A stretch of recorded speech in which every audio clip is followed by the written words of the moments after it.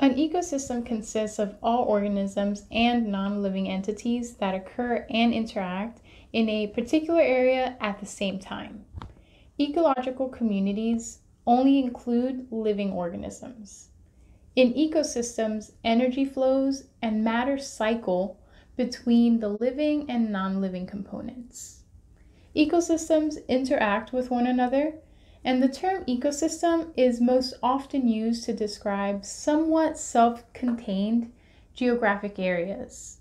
Adjacent ecosystems may interact with each other and share resources, and these areas where ecosystems meet in a transitional zone are called ecotones. The conversion of solar energy into chemical bonds and sugars is called primary production. The total chemical energy produced by autotrophs is called gross primary production. The energy that remains after respiration is called net primary production, and it is used to generate biomass, like leaves, stems, and roots.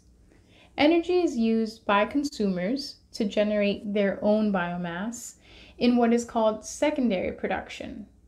The rate at which energy is converted to biomass is termed productivity.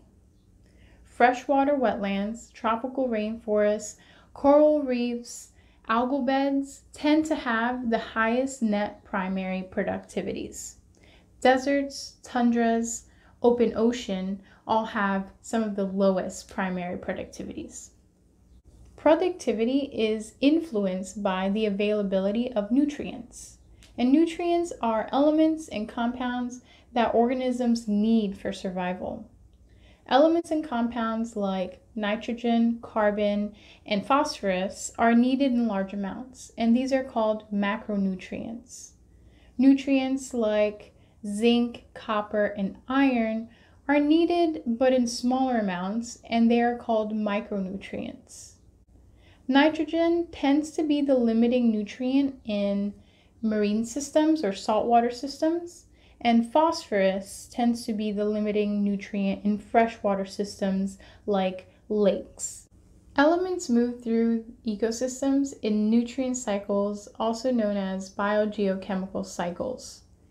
Elements and molecules travel through the atmosphere, hydrosphere, lithosphere, and biosphere in dynamic equilibrium. Nutrients move from one reservoir or a pool to another for varying amounts of time, and this is called residence time.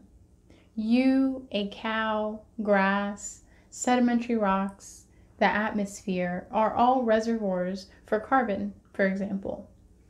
When a reservoir releases more material than it accepts, this is called a source. When a reservoir accepts more material than it releases, this is called a sink. And flux is the rate at which material move between reservoirs. So understanding the different ways that reservoirs behave is very important to understanding the various biogeochemical cycles.